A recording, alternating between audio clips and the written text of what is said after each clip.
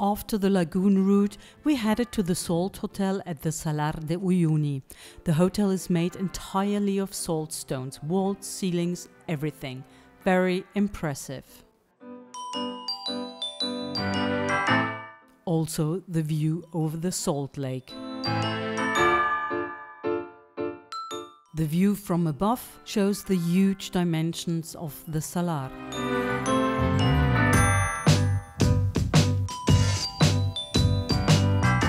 We really like the markets and the villages along the way. They are always very colorful.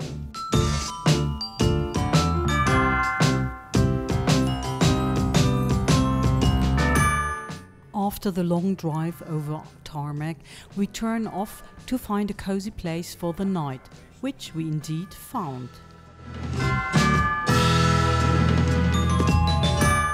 But hello, what's happening there? A fairly large herd of llamas emerges from the hills, accompanied by their shepherds.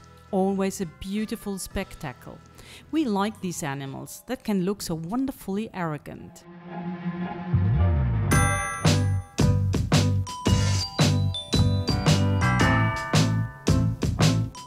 In bright sunlight, this little village surprises us with an unexpected performance of that special kind.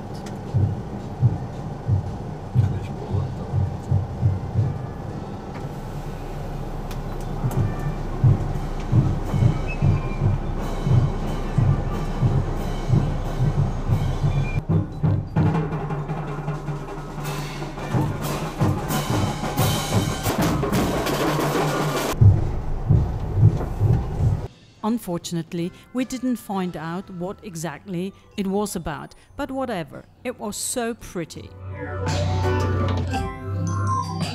We simply can't get enough of the endless expanses of the Bolivian highlands.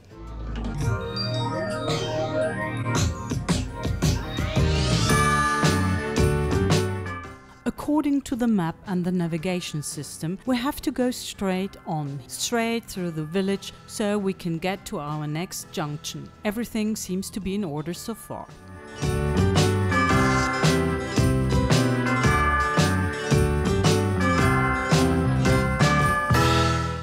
Turn left. Clear instructions. We're both thinking, who? But that probably can't be the case. What a crappy road.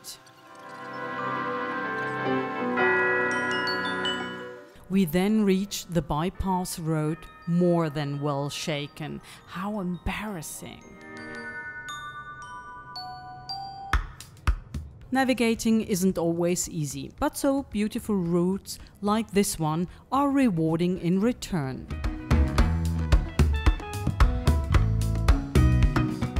But you always have to be careful. There can be a surprise waiting behind every turn.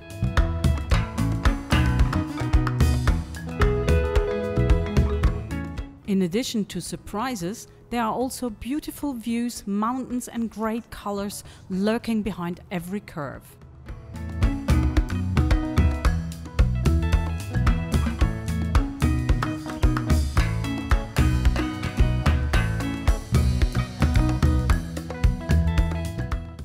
We have chosen a special route for the next stage.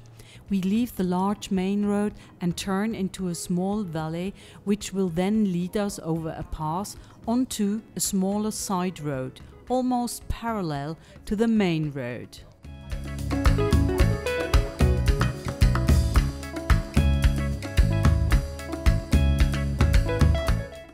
At first, the dirt road winds comfortably up the hill.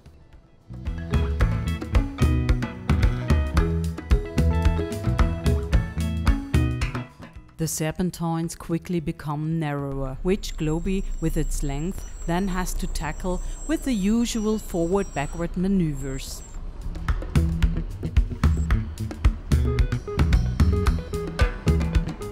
Peter almost does this in his sleep.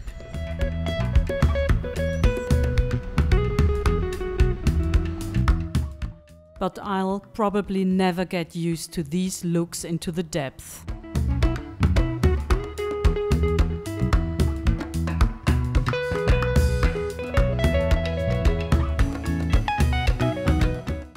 That's why I'm always diligent about getting out. Oh man, how lucky we are. Now we can sneak past the construction trucks here too. I especially love that. Driving through the small mining village of Japo really calms my blood pressure. Although beautiful is something different, and somehow I feel sorry for the miners' families who have to live in this rather desolate environment.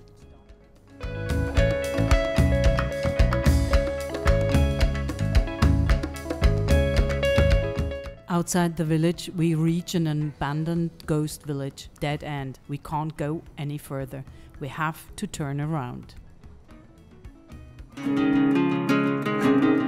So back to the big road. It's definitely not what we wanted, but such aberrations are part of the journey. In return, this road of the pass is new, wide and well developed.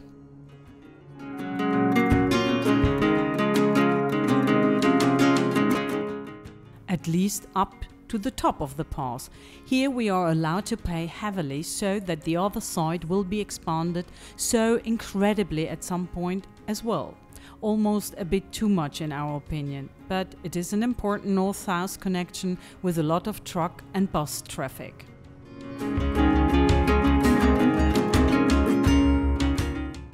We notice that we are steadily going downwards, not just because of the road, but also because we've been seeing trees again.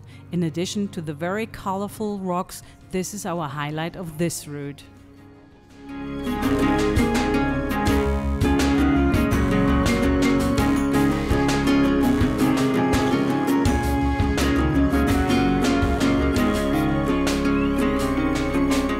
We are slowly approaching Cochabamba. However, since it is already late and we don't feel like driving into the big city in the evening, we decide to spend another night beforehand. And that works quite well here, right next to the viaduct.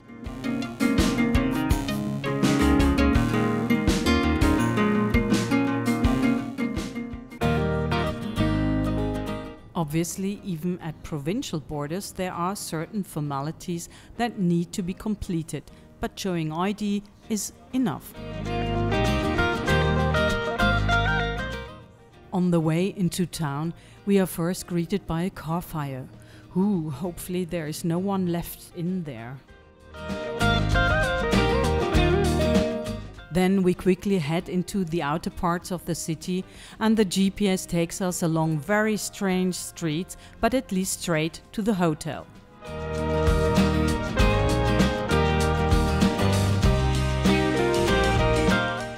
Where the next challenge, the extremely narrow entrance, awaits us. We would never have ended up here if we hadn't needed help with our computer problems, which luckily worked out well.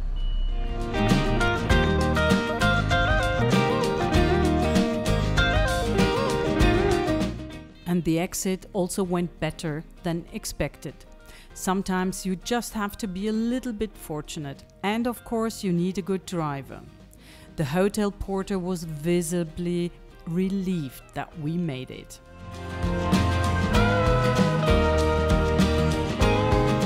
Thank God the route out of Cochabamba was much easier. Lots of traffic, but good roads. Everything's great as long as a bus doesn't try to push you out of your lane without looking. Just drive over. Man, oh man, that was really close. I won't repeat here what I shouted after the nice bus driver.